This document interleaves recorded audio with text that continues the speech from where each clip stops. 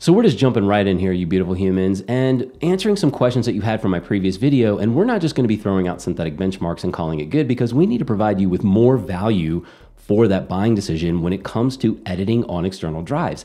And one of the questions that I see pretty often is, but what is the fastest drive?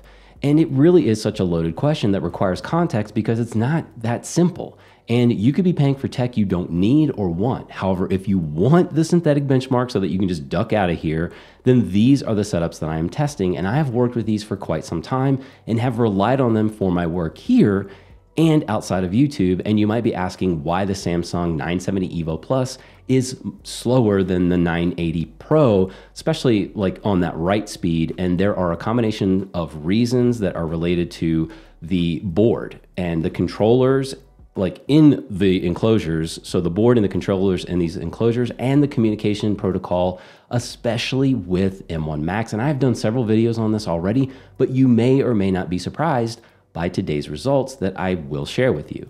So jumping into this 4K multicam timeline, I'll walk you through what I'm seeing when it comes to this XAVCS footage from the Sony a7 IV. And a lot of this is 60 frames with A-roll at 30, and some additional mixed 6400 footage. And a lot of it actually has corrective LUTs. All of it has corrective LUTs, as well as creative LUTs, transitions, titles, and some of the clips have grain and pretty much a lot of third-party plugins that basically are unplayable on my non-M1 machines. And of course, I am separated this out to, we are on the internal. And so you'll see, like, we get these like peak read and writes at 320 and 125, but then we kind of settle down to a read of around 70, 60. I think we'll see that pop up even to 100. There it is, just almost touching 100. Right now, we're dropping maybe a frame or two at this point, because we've got to look at the GPU. It is doing the lifting here.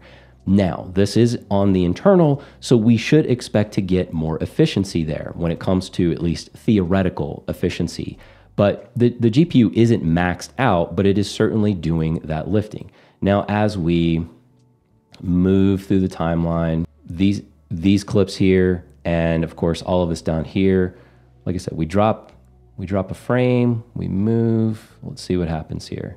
We definitely drop several frames just to kind of that buffer as it's loading, but then it's back up to roughly where it needs to be. And as far as the read and write, again, we're hanging at like 47, 52 megs for that read, 63. So again, as you'll see, yes, it's efficient to have like an SSD versus a spinning hard drive, but not a lot of like fast reading and writing occurring. SSDs definitely will have benefits when it comes to transferring very large files. So that'll definitely be something to consider, checking out that video where I talked about that, and especially when it comes to thermals. But as far as the sensor is concerned, the Apple SSD at 28 degrees Celsius. So not even breaking a sweat, 48 degrees, 47 degrees, 1300 RPMs on this base model M1 Max, and just kind of moving through this timeline. Now, let's show you, let's go to the, how about we go to the 970? Let's load up the 970 here. EVO Plus, that is. Same deal, same timeline, takes a second to like load up what's happening. So roughly reading and writing the same, at least we're not kind of looking so much at the peak read and write. So let's go ahead and play this. See what's happening here. As far as the frames, initial drop about 2 frames, 3. GPU is lifting up here, and we're still dropping a couple of frames. SSD is reading at roughly 80, 100 megabytes per second. Again, this is a Thunderbolt enclosure. So we are going through that, of course, that protocol of 40 gigabits per second, which really isn't truly 40 gigabits per second, but roughly same read. Scroll through. Let's see if we'll drop those frames like when we kind of like scroll. Yep, drops like several frames and then kind of back up to where it needs to be. Almost? Close. Yes. So we're roughly kind of where we need to be. We're dropping about a frame or two on the 970 EVO Plus. Still, the M1 Max is just cool. Now the sensor here, 970 EVO Plus, 54 degrees Celsius at this time. And when we're transferring large files, you will see that shoot up to 80 degrees Celsius easily, or at least pushing the max. Like if you're transferring large files and folders, you will definitely start seeing that limit for that SSD. But for something like this, not so much, because again, it's the GPU that has to process all of this to read and write to that drive. Why don't we go to the slowest one? How about that? The SanDisk. USB-C. This is rated 1,050 megabytes per second as far as read and write. Let's see what we got here. So we're gonna play. Loaded, and the SSD on the extreme, 106 megs, 86, roughly the same. Hanging, the frames are actually looking pretty good. Maybe dropping a frame or a frame. So very efficient there. Might drop a frame or two. Now, as far as the sensor, we don't have that. My stats won't pick up like the temp on that, but I can tell you that, I mean, it's barely warm. But it's hanging. So let's see what happens like when we scrub through. Okay, so we scrubbed through. We dropped a couple frames, definitely.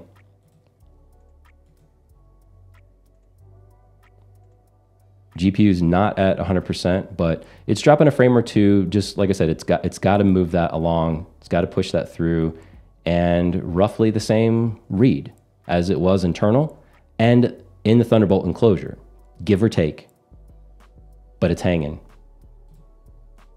All right, 980 Pro. So we are dropping about a frame, maybe. That seems to be kind of the average here. We had a spike to pushing the GPU at about 100%, but we're dropping about a frame or two. That seems to be a theme. And we are really working 107 megs, kind of moving along like some of the others. I'm sure that will kind of drop. Yeah, it's starting to drop down on that read. Okay, scrubbing through. Playing it again, we drop a frame or two. So just again, this is the context. The GPU is working. Sensor, let's look at that. So the 980 Pro is up to about 56 degrees Celsius, according to the sensors in iStat. But just kind of wanted you to be aware that it's not just like the speed of the SSD and looking at those synthetic benchmarks. All right, let's get a bigger clip here and let's see how that stabilizes. What's the SSD doing here? Yeah, 65 megs, 62. Again, it's because the CPU and GPU are doing that work.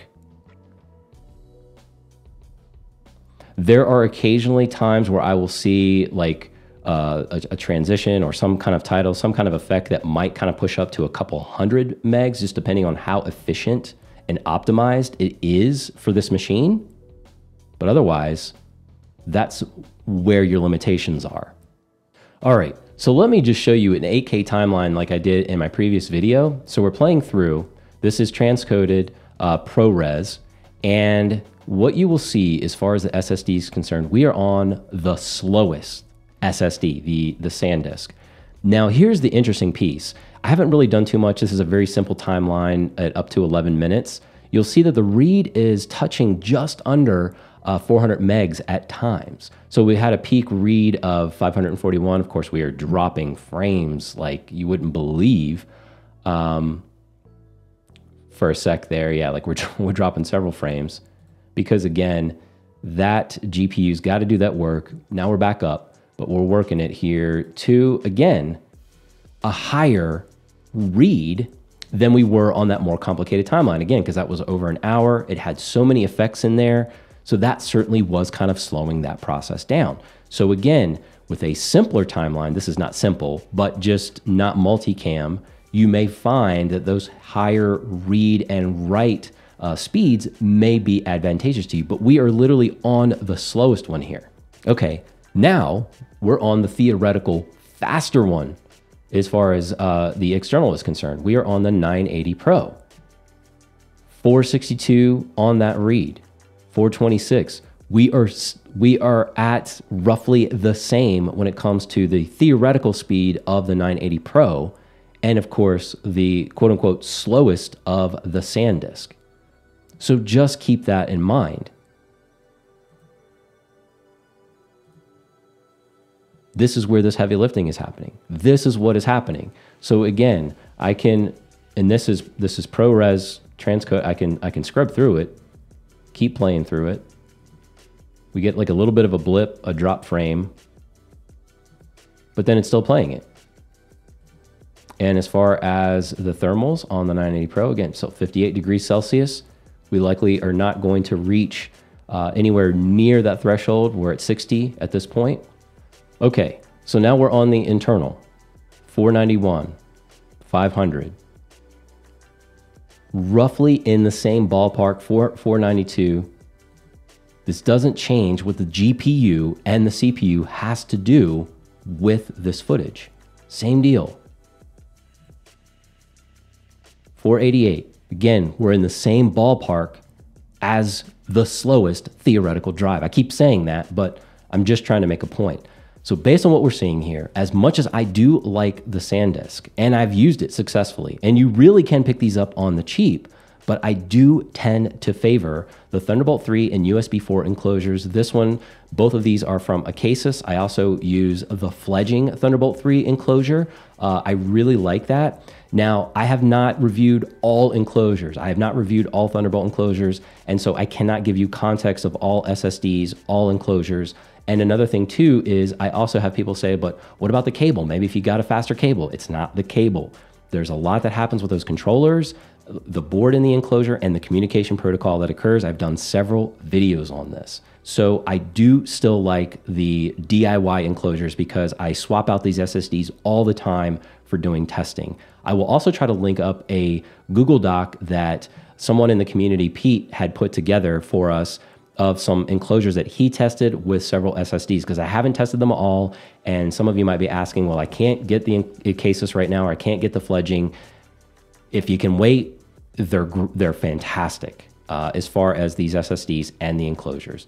And of course, for those who want some export times here, I will throw those up, but let me just give you context real quick. So a standard, just the default export, is a 213 gig file. And that's for this hour-long timeline multicam. However, I do a compressed 4K that shrinks that down to 17.